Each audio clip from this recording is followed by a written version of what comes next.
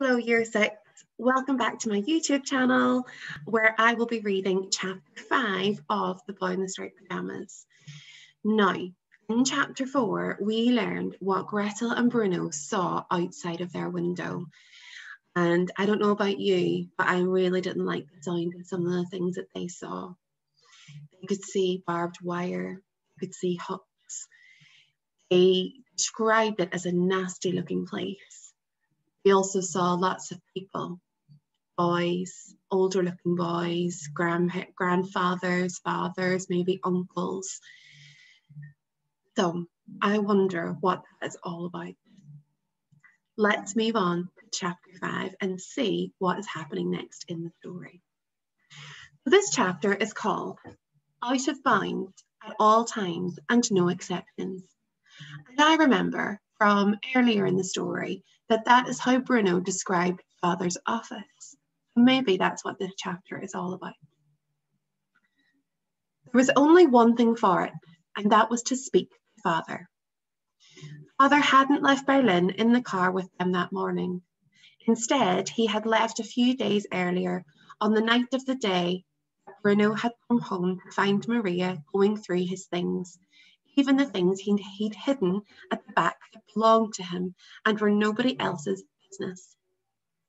In the days following, Mother, Gretel, Maria, Cook, Lars and Bruno had spent all their time boxing up their belongings and loading them into a big truck to be brought to their new home at Pyjamas.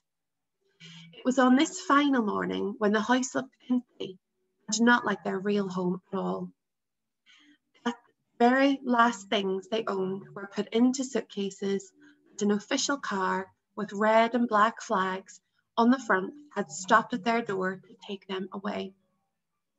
Mother, Maria and Bruno were the last people to leave the house, and it was Bruno's belief that Mother didn't realise the maid was still standing there, because as they took one last look around the empty hallway where they had spent so many happy times, the place where the Christmas tree stood in December, the place where wet umbrellas were left to stand during the winter months, the place where Bruno was supposed to leave his muddy shoes when he came in but never did, Mother had shaken her head and said something very strange. "We should never have let the Fury come to dinner," he said. "Some people and their determination to get ahead. I wonder who the Fury is." Just after she said that, she turned around and Bruno could see that she had tears in her eyes. She jumped when she saw Maria standing there watching her.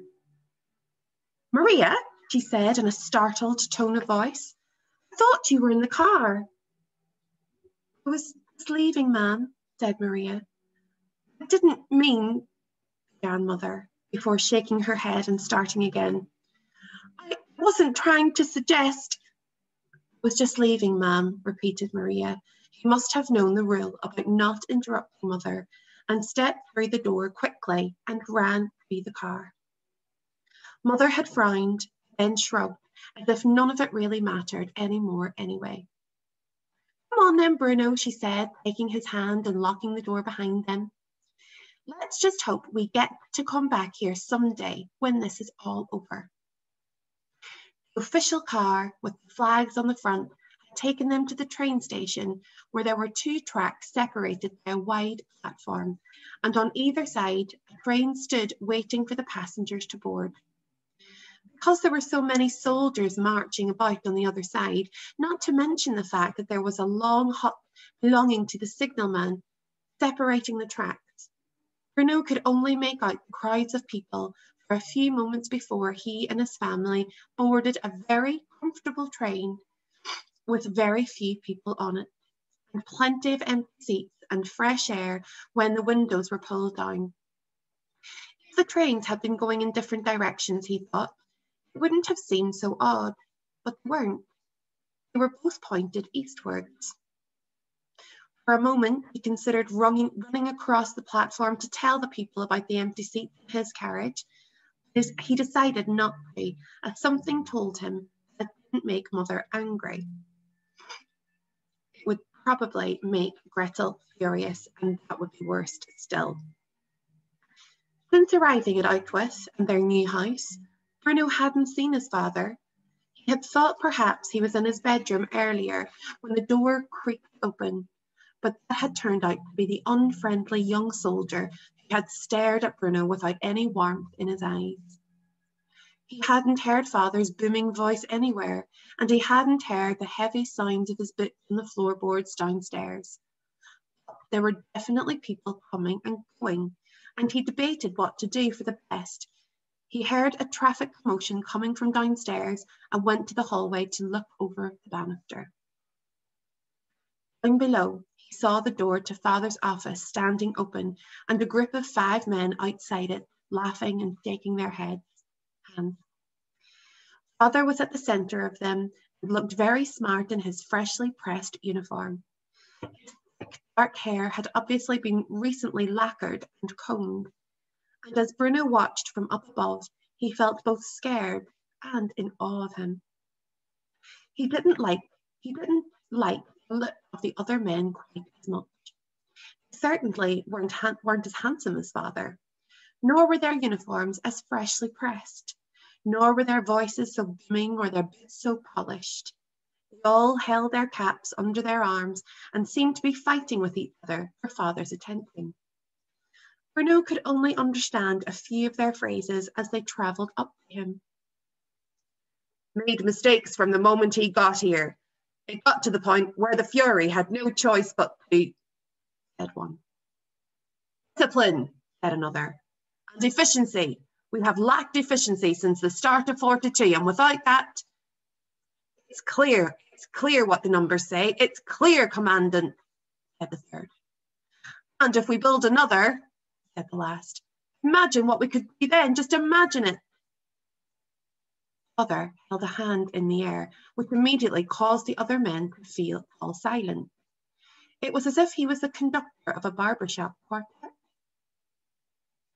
Gentlemen, he said, and this time Bruno could make out every word, because there had never been a man born who was more capable of being heard from one side of a room to the other than father.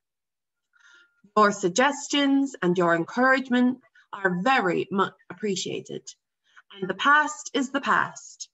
Here we have a fresh beginning. Let that beginning start tomorrow. For now, I'd better help my family settle in, or there will be as much trouble for me in here as there is for them out there. You understand? Men all broke into laughter and shook father's hand. As they left, they stood in a row together like toy soldiers, and their arms shot out in the same way that father had taught Bruno to look. The palms stretched flat, moving from their chests up into the air in front of them, in a sharp motion as they cried out the 2 words that Bruno had been taught to say whenever anyone said it to him. Then they left, and father returned to his office, which was out of bounds at all times and no exceptions. Bruno walked slowly down the stairs and hesitated for a moment outside the door. He felt sad that father had not come up to say hello to him in the hour or so that he had been here.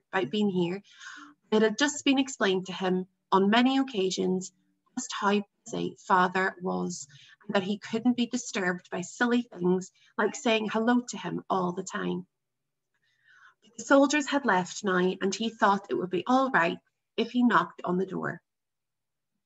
Back in Berlin, Bruno had been inside father's office on only a handful of occasions, and it was usually because he had been naughty and needed to have a serious talking to. However, the rule that applied to father's office in Berlin was one of the most important rules that Bruno had ever learned, and he was not so silly as to think that it would not apply here in Outwith. But since they had not seen each other in some days, he thought that no one would mind if he knocked now. And so he tapped carefully on the door, twice and quietly. Perhaps father didn't hear, perhaps Bruno didn't knock quite loudly enough. No one came to the door, so Bruno knocked again and did it louder this time. And as he did so, he heard the booming voice from inside call out, "Enter!" Bruno turned the door handle and stepped inside and assumed his customary pose of wide open eyes, mouth in the shape of an O, and arms outstretched by his sides. The rest of the house might have been a little dark, gloomy, and hardly full of possibilities for exploration. This room was something else. It had a very high ceiling to begin with, and a carpet underfoot that Bruno thought he might sink into. Walls were hardly visible. Instead, they were covered with dark mahogany shelves, all lined with books, like the ones in the library at the house in Berlin. There were enormous windows on the wall facing him, which stretched out into the garden beyond, allowing a comfortable seat to be placed in front of them. And in the centre of all this, seated behind a massive oak desk, was father himself, who looked up from his papers when Bruno entered and broke into a wide smile. "Bruno," he said, coming round from behind the desk and shaking the boy's hand solidly. The father was not usually the type of man to give anyone a hug, unlike mother and grandmother. He gave them a little too often for comfort, complimenting them with slobbering kisses. "My boy," he added just after a moment. "Hello, father," said Bruno quietly, a little overawed by the splendour of the room. "Bruno, I was coming up to see you in a few minutes, I promise I was," said father. "I just had a meeting to finish and a letter to write. You got here safely then?" "Yes, father," said Bruno. "You were a help to your mother and sister in closing the house?" "Yes, father," said Bruno. "Then I am proud of you," said father approvingly. "Sit down, boy." He indicated a wide armchair facing his desk, and Bruno clambered onto it, his feet not quite touching the floor, while father returned to his seat behind the desk and stared at him. They didn't say anything to each other for a moment, and then finally father broke the silence. "So," he asked, "what do you think?" "What do I think?" asked Bruno. "What do I think of what?" "Your new home. You like it?" "No," said Bruno quickly, because he always tried to be honest and knew that if he hesitated even for a moment, he wouldn't have the nerve to say what he really thought. "I think we should go home," he added bravely. Father's smile faded, only a little, and he glanced down at his letter for a moment before looking back up again, as if he wanted to consider his reply carefully. "Well, we are home, Bruno," he said finally in a gentle voice. "Outwith is our new home." "When can we go back to Berlin?" asked Bruno, his heart sinking when father said that. "It's so much nicer there."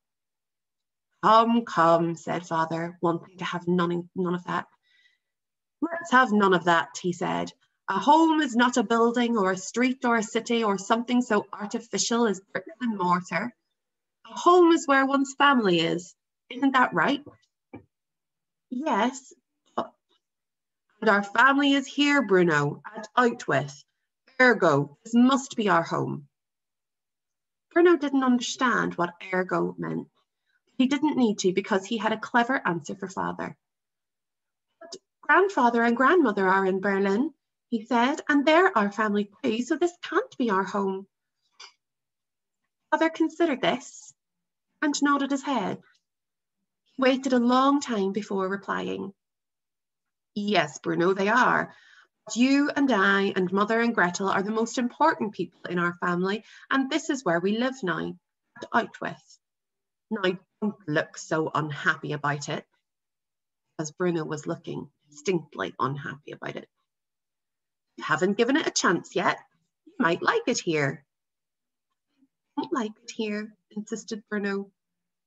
"Bruno," said father in a tired voice. Carl's not here, and Daniel's not here, and Martin's not here, and there are no other houses around us, and no fruit and vegetable stalls, and no streets, and no cafes with tables outside. No one to push you from pillar to post on a Saturday afternoon. Bruno, sometimes there are things we need to do in life we don't have a choice in, said Father. And Bruno could tell that he was starting to tire of this conversation. And I'm afraid this is one of them. This is my work, and I'm afraid this isn't one of them. This is my work, important to our country, important to the Fury. You'll understand that someday. I want to go home, said Bruno. He could feel tears welling up behind his eyes and wanted nothing more than for Father to realise just how awful a place Outwith really was and agree that it was time to leave. You need to realise that you are at home, he said, disappointing Bruno. This is it for the foreseeable future. Bruno closed his eyes for a moment.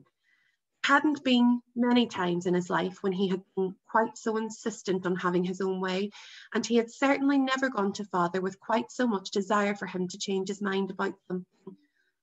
The idea of staying here, the idea of having to live in such a horrible place where there was no one at all to play with, was just too much to think about. When he opened his eyes again a moment later, Father stepped round from behind his desk and settled himself in an armchair beside him. Bruno watched as he opened a silver case, took out a cigarette and tapped it on the desk before lighting it. I remember when I was a child, said Father. There were certain things I didn't want to do. When my father said it would be better for everyone if I did them, just put my best foot forward and got on with them. What kinds of things? Asked Bruno. Oh, I don't know, said Father, shrugging his shoulders. It's neither here nor there anyway. I was just a child and I didn't know what was for the best. Sometimes, for example, I didn't want to stay at home and finish my schoolwork. I wanted to be out on the streets playing with my friends just like you do. And I look back now and see how foolish I was. So, you know how I feel, said Bruno hopefully. Yes, I also know that my father, your grandfather, knew what was best for me and that I was always happiest when I just accepted that. Do you think that I would have made such a success of my life if I hadn't learned when to argue and when to keep my mouth shut and follow orders? Well, Bruno, do you? Bruno looked around. His gaze landed on the window in the corner of the room, and through it he could see the awful landscape beyond. Did you do something wrong? He asked after a moment. Something that made the Fury angry? Me? Said Father, looking at him in surprise. What do you mean? Well, did you do something bad at work? I know that everyone says you're an important man and that the Fury has big things in mind for you, but he'd hardly send you to a place like this if you hadn't done something he wanted to punish you for. Father laughed, which upset Bruno even more. There was nothing that made him more angry than when a grown-up laughed at him for not knowing something, especially when he was trying to find out the answer to asking questions. You don't understand the significance of such a position, Father said. Well, I don't think you can have been very good at your job if it means we all have to move away from a very nice home and our friends and come to a horrible place like this. I think you must have done something wrong, and you should go and apologise to the Fury, and maybe that will be an end to it. Maybe he'll forgive you if you're very sincere about it. Words were out before he could really think about whether they were sensible or not. Once he had heard them floating in the air, it didn't seem like entirely the kind of things he should be saying to Father. There they were, already said, and not a thing he could do to take them back. Bruno swallowed nervously, and after a few moments' silence, glanced back at Father, who was staring at him stony-faced. Bruno licked his lips and looked away. He felt it would be a bad idea to hold Father's eye.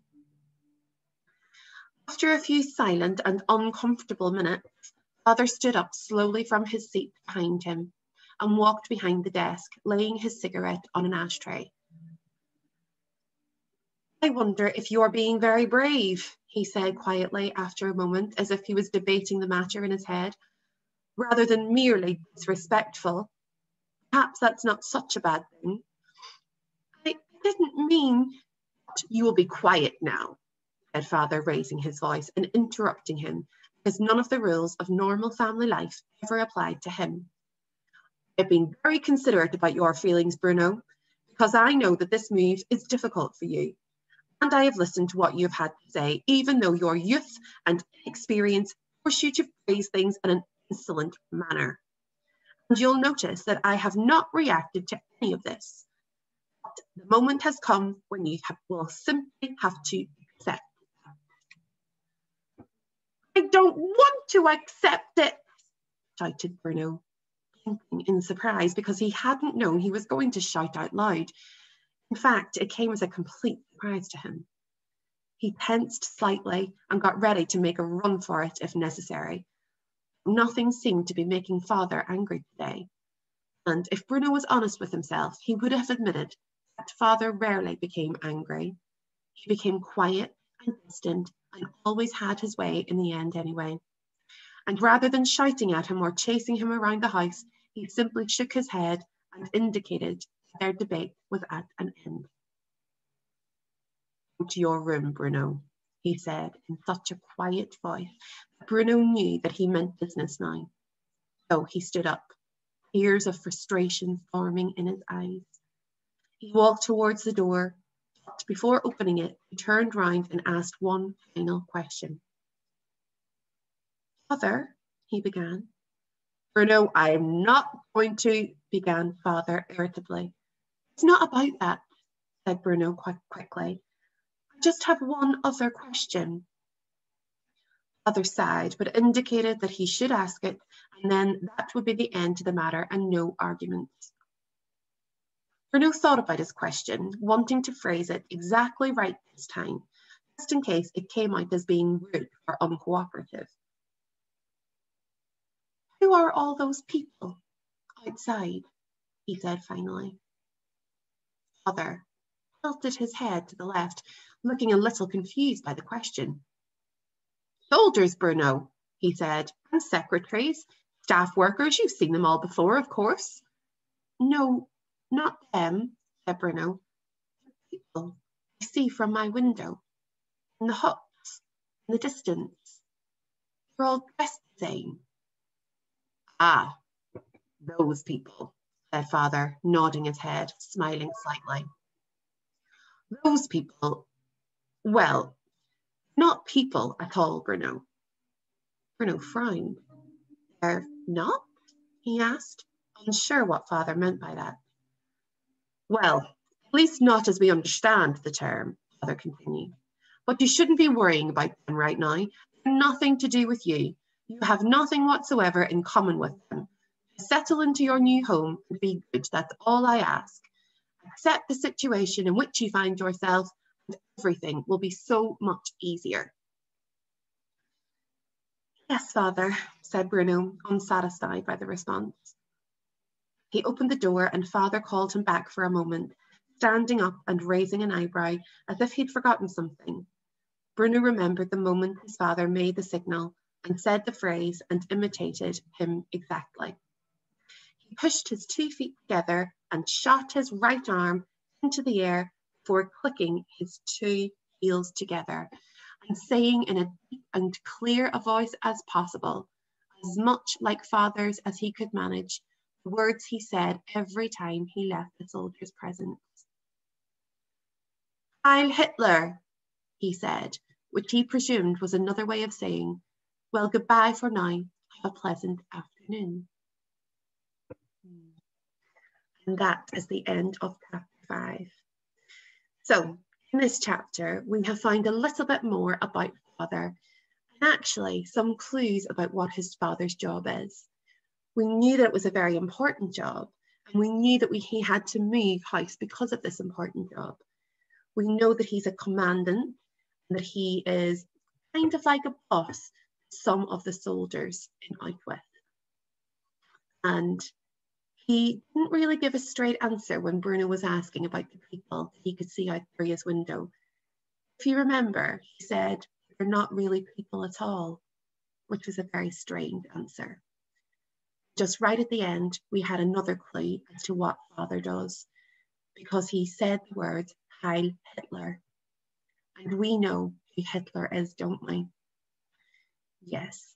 So maybe what you could do is you could go and do a little bit of research about Hitler and soldiers and what they did in World War II. So I think we'll leave it there for now, because we are going to find out a lot more about the story when we look at chapter 6. So I hope you enjoyed that reading of chapter 5, and I will see you again very soon when I read chapter 6. Being safe, everyone. Lots of love.